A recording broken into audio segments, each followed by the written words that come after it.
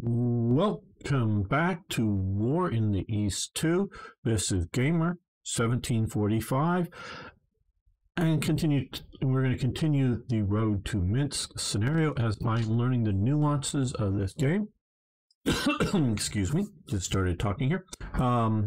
Those of you who haven't been around a long time, I have played some War in the East 1, but never the full campaign, so this is still a learning process for me. But before we get into all of that, if you haven't already, will you hit that subscribe button and of course hit that like button. Love to have you around more often. I'm really pleased and actually quite surprised at how many people have positively responded that they want to continue to see this series being played. I want to play this series very much so, but with all the games that I cover, got to make choices, and so this is a significant game. A little about the way I don't learn well from reading manuals. Partially, maybe primarily, I find them incredibly boring, and I understand the words as they say them, but retaining that information for me is a difficulty. I like manuals to look up something. I need to look up how, what, where. To do something, that's fine in the manual. I can do that. But trying to just read manuals, no.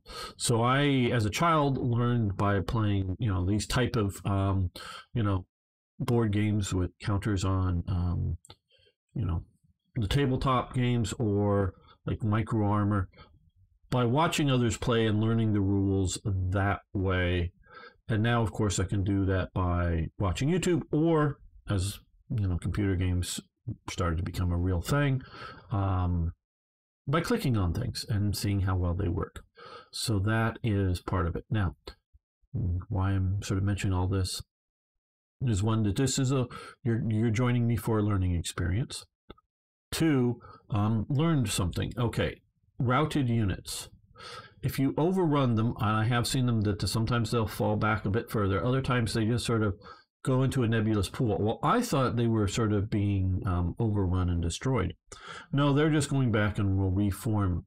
And so I gather when making pockets, you want to try to not disturb routed units as much as practical and create the pocket, and then worry about that. Now, hopefully that will just decide to disappear, as it were, once the pocket's formed. And so if any of you who knows a thing in this that I'm either doing wrong or saying wrong, please post it below. We can all learn from it. And I'm not going to talk a lot, maybe, we'll see how the day goes here, about the Eastern Front right now, but there's a huge debate on, could Germany have won against the Soviet Union? And I'll take a little bit of time. Yes, Germany could have won against the Soviet Union, and I'm sure we'll go into it in much greater detail later on.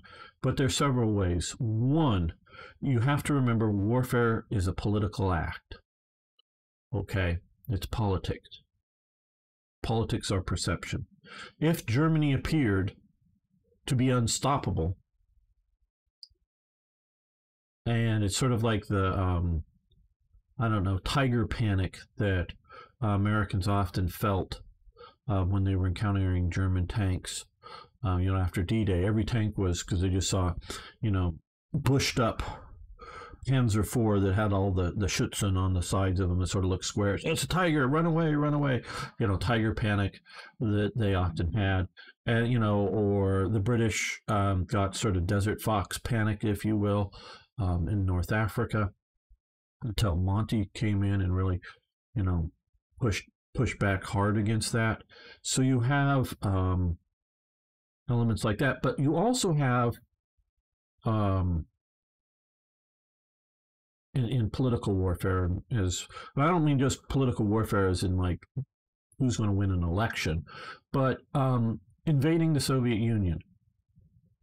Could Germany have offered an alternative to Stalinist rule. Absolutely. But they never did. Never. I mean, they did a bit to some of the ethnic minorities, Baltic states and whatnot. But there was a huge exile army that was about half in Yugoslavia and about half in France. Well, the Yugoslavian bunch was rather pro-German invasion, at least as they understood it. The Germany absolutely, these are Russian, white Russians, and they're second generation, but even the older guys were still maybe not fit enough to go into, hard combat, but rear area security operations. The Germans never let them out of Yugoslavia, the formed white Russian units. I don't entirely know the reason for this. I can speculate, and we'll probably talk about that sometime later on. Even later, when they were creating the Pals of Adolf, as the Vasilev's large collaborationist army, they never let the Yugoslav Russians interact with them. It was ruthlessly never. And the Russians, more so that had been in France, weren't as pro-German as the Yugoslav ones.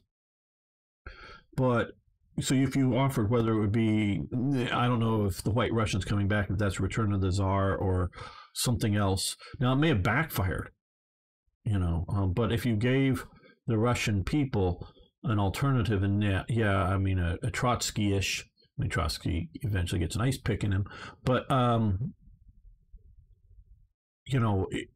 even if it's some leftist socialist alternative to Stalin, that's never offered to them as an option. That, oh, hey, yeah, because that's again like in the Ukraine, Germans are overwhelmingly welcomed in the early days, not later on, but in the early days when they show up in Ukraine because of the Holodomor and.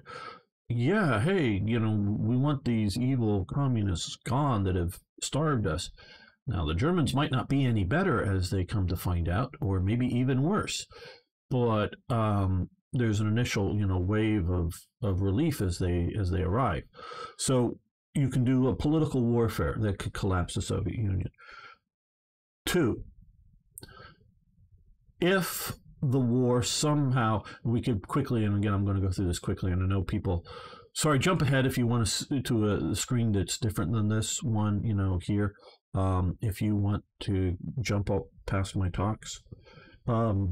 We could easily see, what if Halifax didn't blink when Churchill and Chamberlain went in the room privately as to who was going to succeed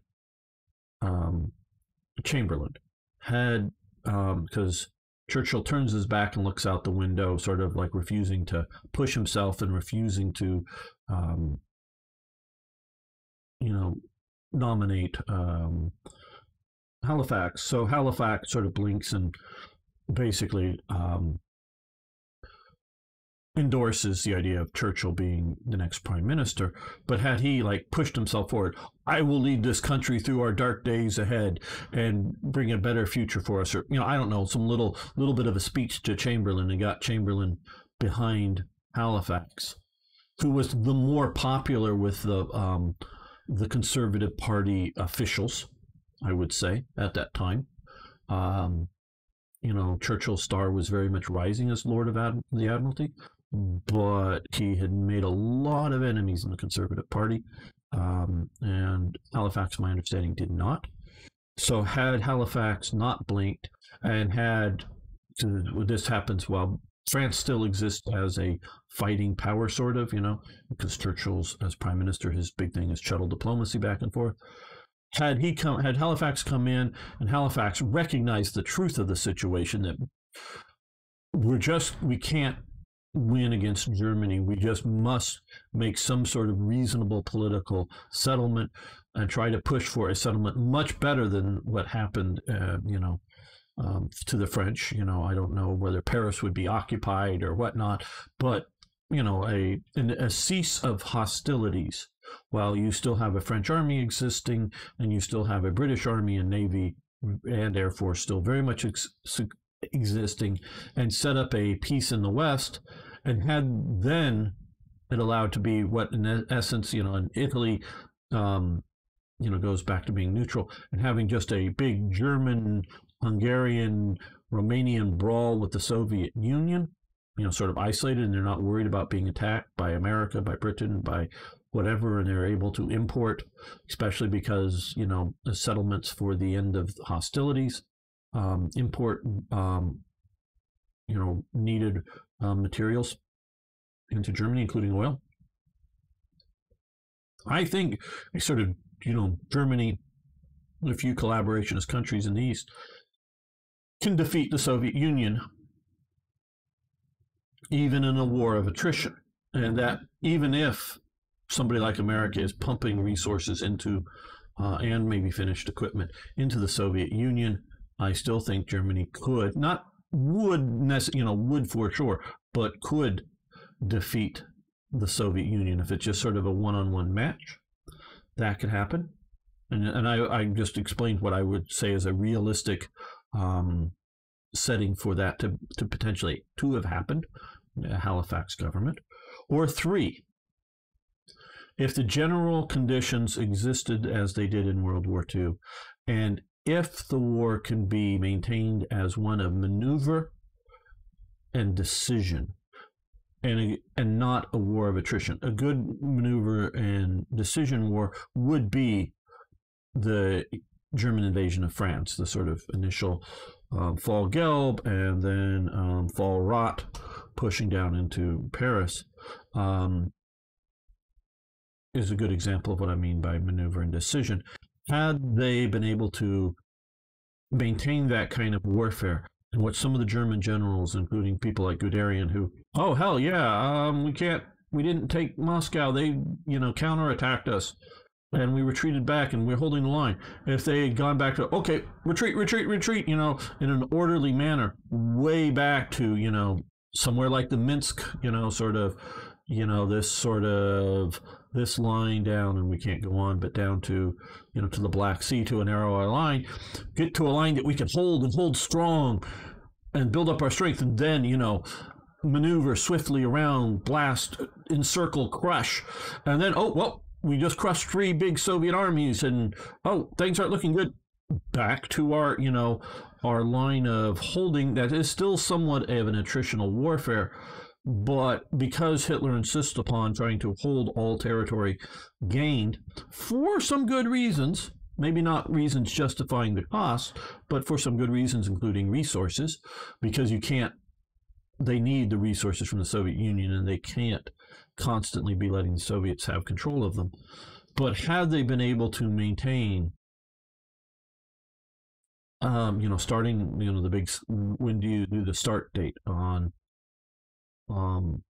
the invasion and whatnot. So, had you done a situation where you can keep that momentum going, and when it stalls, realize it, and often the not just the soldier in the front line, but the generals, the corps level or whatever, realizing when the things are stalled, to then do tactical withdrawals to, more secure positions, wait for supplies and whatever to catch up to you, and then, burst out again, and keep that as a series of vigorous attacks. You can see the early days of going into, Fall Blue.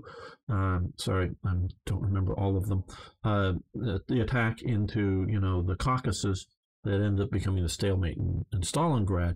But, keep those kinds of things moving. And when they, had you kept the war, and they can't, if it keeps going too long, like you see in the American Civil War, where you do have these sort of brilliant moves by the Confederates, it still becomes, in essence, ultimately, because the Confederates were never able to go truly into the heartland of the Union and crush its industrial capacity. You have to be able to go in and crush the industrial capacity of the Soviet Union. So if it's purely just big maneuvers, you're just being more smart, if you will, with an attritional warfare.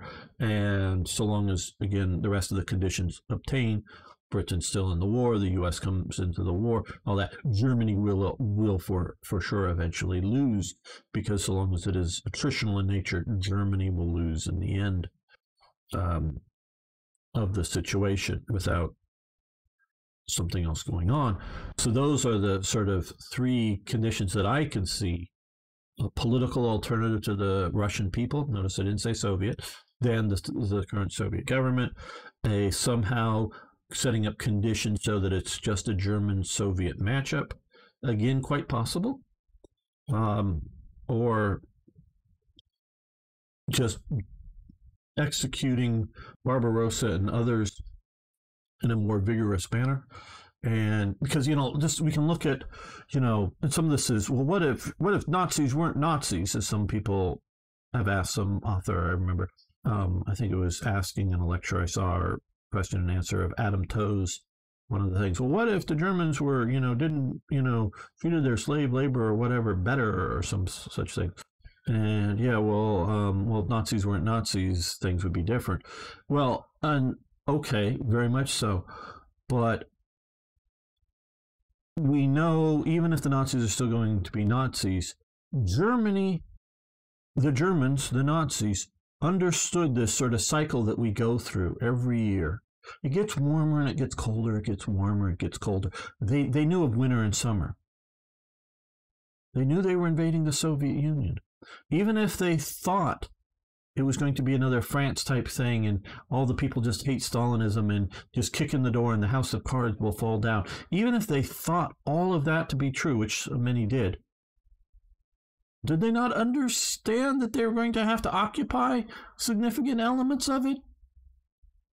Did they not understand that they would need to have not just in existence, but I don't think it was very much in existence, but in existence, winter clothing and winterization of motor vehicles and such, and have a plan to get that clothing to, and other, antifreeze and whatever else you may need for the vehicles, get that to the units that were going to occupy the captured lands, have that in place prior to invading the Soviet Union. So even with the greatest success, you're still going to have your troops, die of frostbite.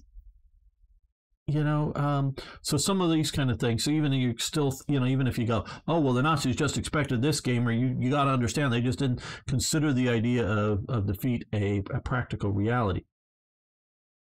Okay. But still, they knew winter was coming. They might not have known it was going to be as bad as it was for that first winter, but they knew it was coming. And the Germans, you have people like Rosenberg, who was one of the Nazi theorists, who was born in the East and was a German from, the German communities in former Russia. So you have definitely high up Nazis that lived through Russian winters. And so it's not like some mysterious land they hadn't been to before. Like you might say, obviously some had been, but, North Africa, but you got, he, of course, flies out to England. Hess was born in Alexandria, Egypt, and grew up there as a young child. I don't think it was too old when his family moved back to Germany or, Austro-Hungarian Empire. I forget which one. I think he was I think he was more Bavarian. I'm not sure. But yeah. So it's not some mysterious lands they didn't have knowledge of. They knew what was going on. They knew the railways were different. They knew all this stuff. Even if their success happened. Okay. Well, so that's why, that's one of the things I am very passionate about, and why I like war games, is the what ifs that are, at least mostly in my judgment, realistic. Right. Okay. Mentioning all that, we want to create this pocket. So, let's come back here. Let's look at, I don't think we need a super vigorous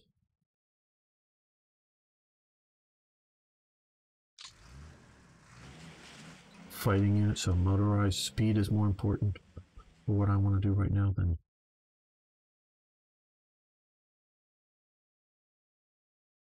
That's what is.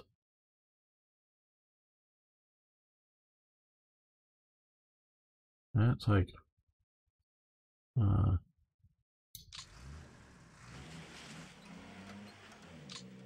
we can get to there. That just exhausted the hell out of this motor. Oh, this is Gross Deutschland Motorized Regiment. Well, okay. Maybe it's the lack of a nearby command structure? It could be it. I don't know. Like I say, I am learning this. Maybe you know better than I do. Okay, well, no, I don't want to come near these units. So what I want to do is here.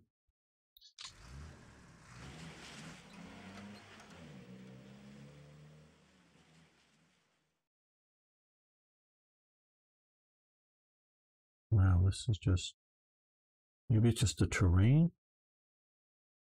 Okay, climate, humid, ground clear, air clear.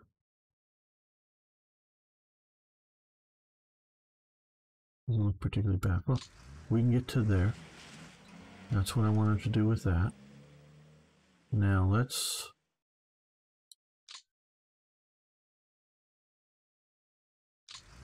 I know we have this unit here, but I wanted to come in here and make sure we create a pocket here. So I wanted that pocket. Now,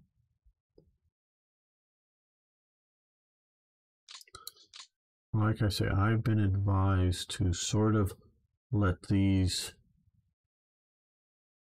units sit there and pocket them, but here I know we won't have the the overrun unit. I don't know if did it go here or did it just fall back into some other element, but the air defense battalion surrendered. But I want to get all these railroads now.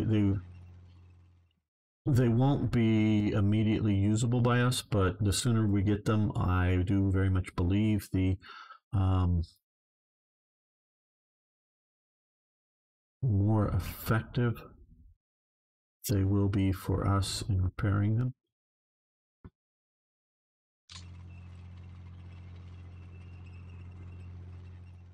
So, yes, by keeping these headquarters moving up.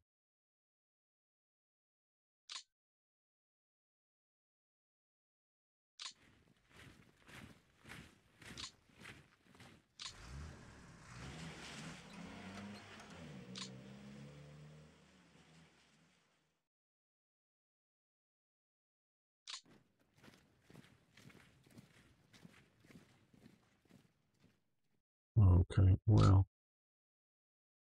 okay, so this regiment, or this division, I should say, is attached straight to the Overkommando der Heers, Overkommando der Luftwaffe, Goering, and what Hadler, yeah. So that's their headquarters in Danzig. I guess I am going to leave them there, even though these guys have moved up to here. Now, okay, now if we do a deliberate attack, yeah, let's see if we do this. They're routed and went. I don't know if what happened to that unit since we did it within a pocket. Again, people inform me below. I am not presenting myself as a expert on all this, so don't take it as such. And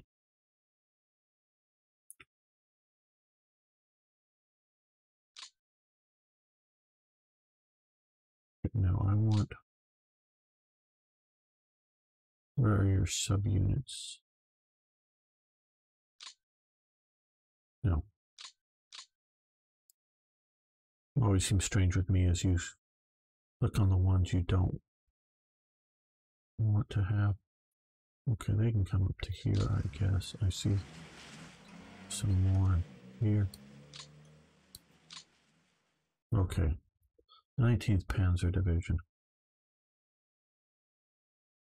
I'm going to try to reduce this mostly with infantry.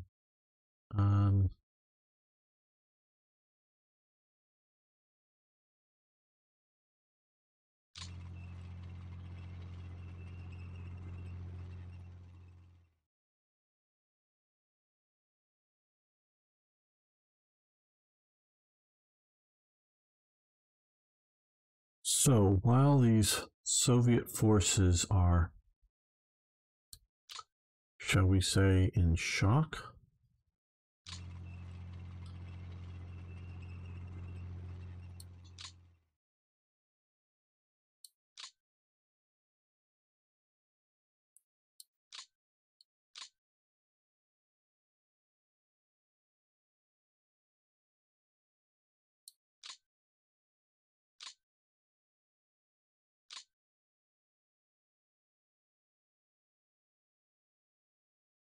six,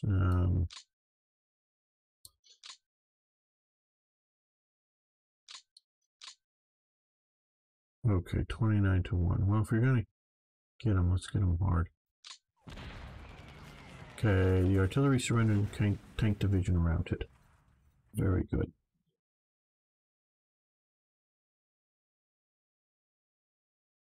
Don't know where it routed to, if it matters at this point, but I didn't want them to.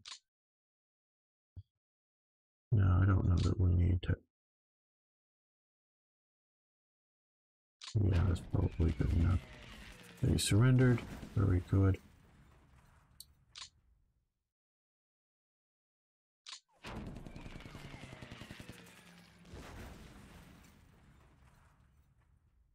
Okay, now I don't know if it's a mistake, but I'm not going to push on this super hard.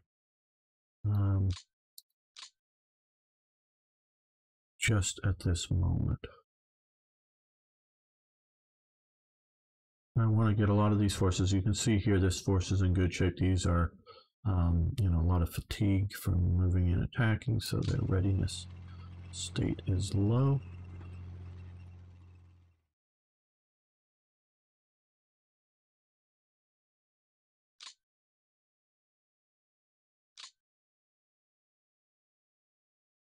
Well, I don't think that is too far back. Okay,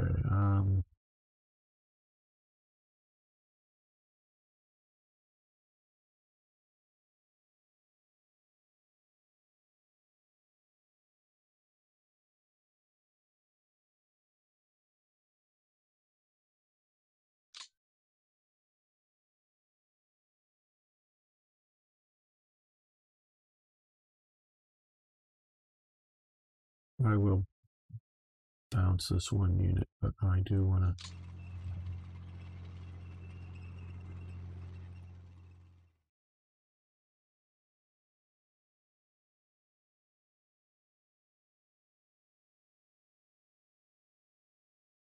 Pursue up to here. Okay, looks like yes.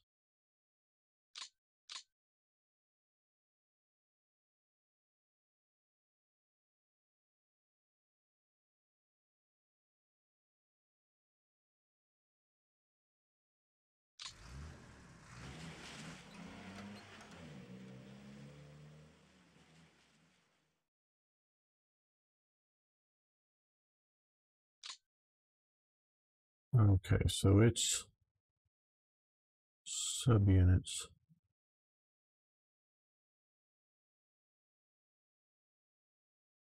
Forward to here. So are these, so.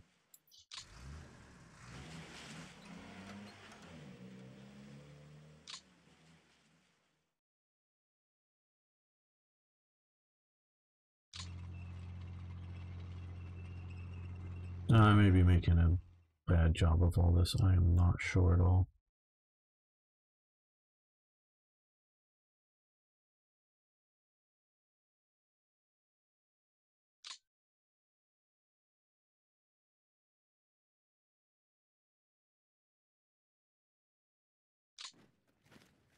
I think if we just move these forward a little bit here, keep them from being too exhausted, but get them moving.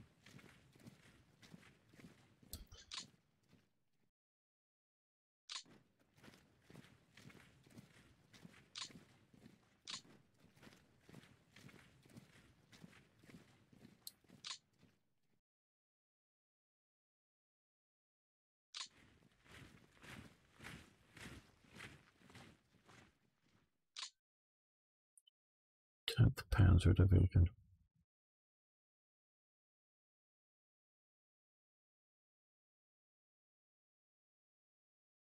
Well, a little worried about attempts to break out and what may happen, but I don't think they're going to move much.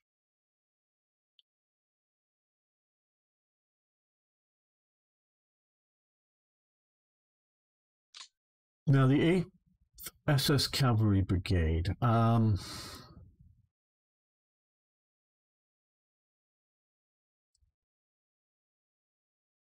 I think that is a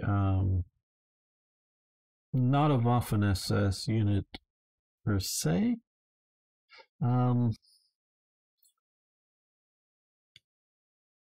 There were various SS units, including Totenkopf units, and I'm not talking about the Totenkopf division.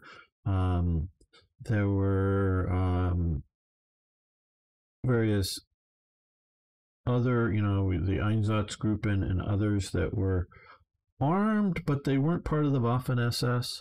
I'm not sure about the 8th SS Cavalry Brigade, so I'm not anticipating it being overly strong. But it might just be helpful in, rear or security in the realms of keeping corridors open and that kind of thing. A little more mobile.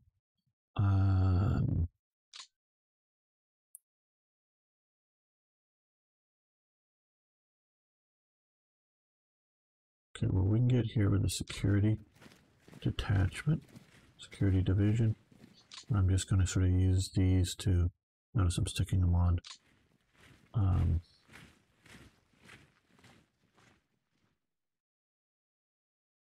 We'll have HQs to sort of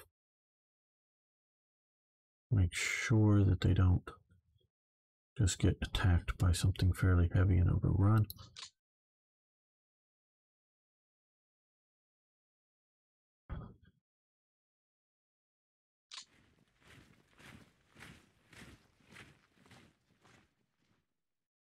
Yeah, I know there's a few more units I can move, but I think we're just going to, if nothing else, I want to see how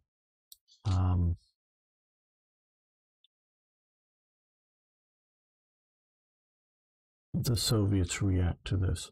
In turn without AI. No, okay.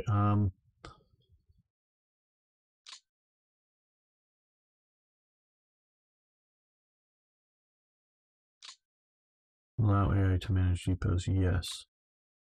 Okay. There we go. I think that, and I'm taking that to be supply depots in that element. Enter, yes.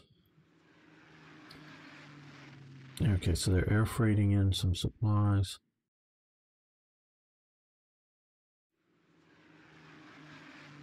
Good.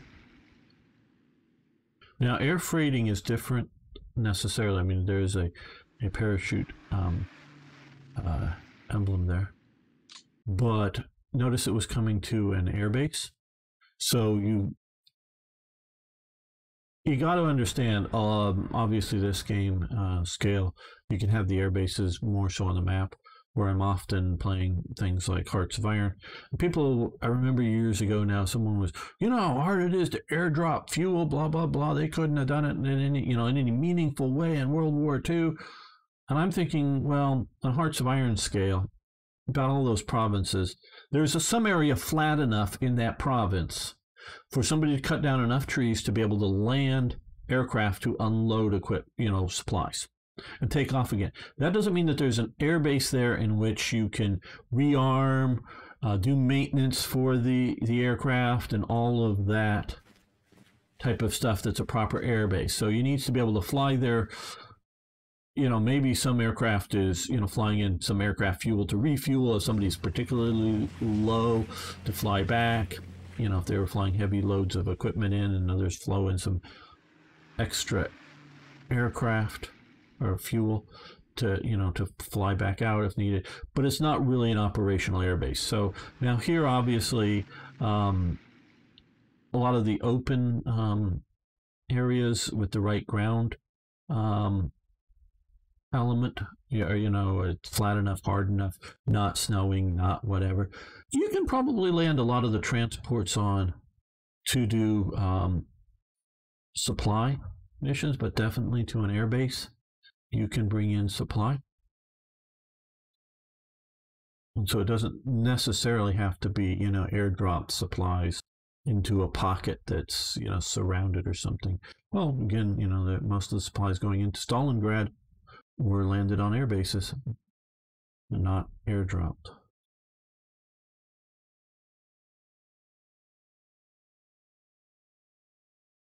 Saving good. Okay.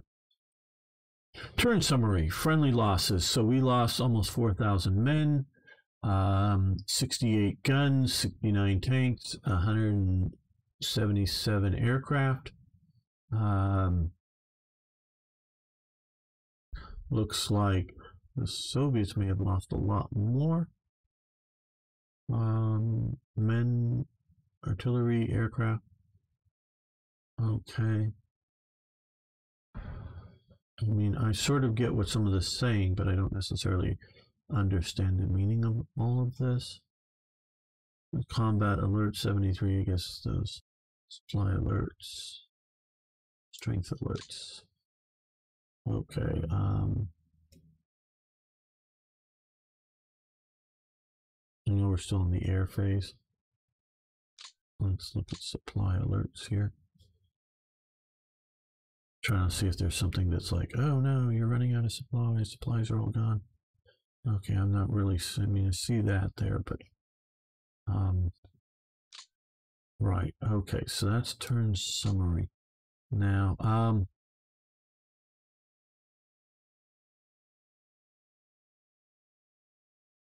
don't think I'm going to try to change any of the missions for the air directives. Continue to their current directives. So we're going to want, yeah, execute the air directives. Partially out of lack of good knowledge and just sort of time and thinking that if they were pounding air bases before, they should continue. So, you know, nothing's changed that much. Okay, they're all operated. Well, not much happened. So I don't know if I should have done more, add more directives or not. I don't know. Again, if somebody knows, they can point to things and I'll learn this better. Okay. So now we have a pocket here that is fairly well established. We are closing in on Minsk, but I'm presuming, well, maybe. Okay, before I do anything, let's come over to admin. Let's hit this and OP02. Let's play 02. Save.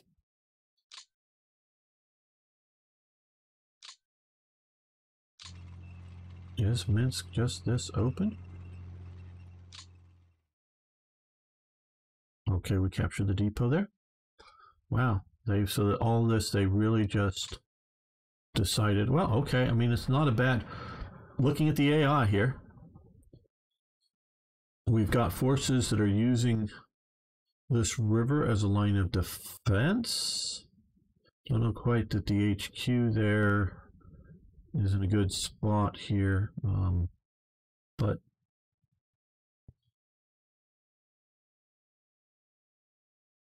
if this is a supply source down here, then that is reasonable. This looks like they just moved everything back out of the way. Some moderately strong armor forces up here. Something that you want to hit with 2 or 3 divisions at least. A good coordinated attack. But we've created a major pocket here.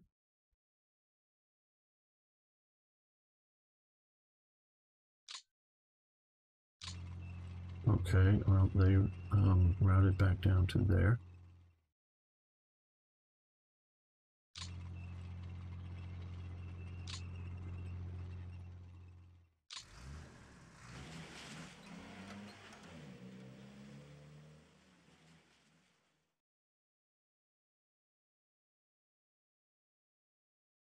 Okay, 22. Well, I don't know if we need to do this.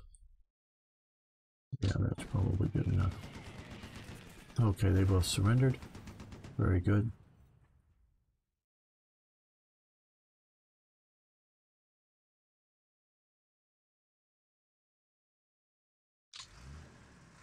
I think that's a good push to make it. Yeah, some of the railways.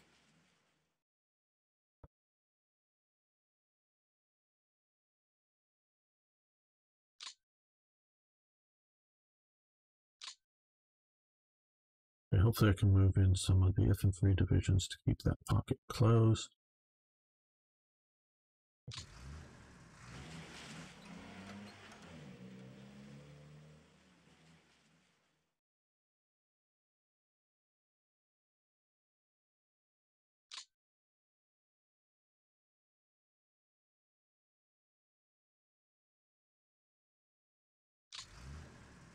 Move up to this junction.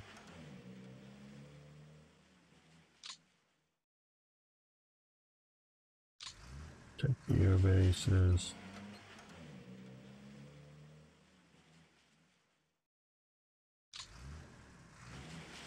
Move it up to there.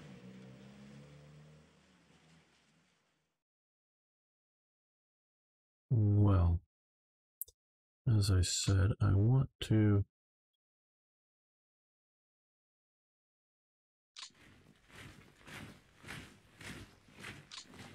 keep sort of pushing on these things. Okay, not quite good enough that I want to attack.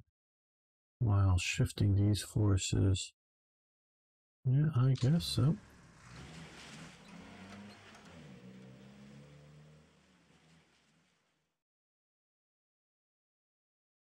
Well, I think we're going to end this episode here. I hope this whets your appetite for the grand campaign. Like I said before, there's just so many things to play and present on this channel, and I really want to present this, but it does need to have a decent audience. So if it's there, we will play the grand campaign after I play a couple of these scenarios. There's also another learning scenario that's later in the war that I think is more of a defensive thing. Learn that, get reasonably competent for this, and then we can look at and talk about the grand campaign and play that. I really love to do that for you. So thank you all very much for making it this far. See you next time for more historical gaming.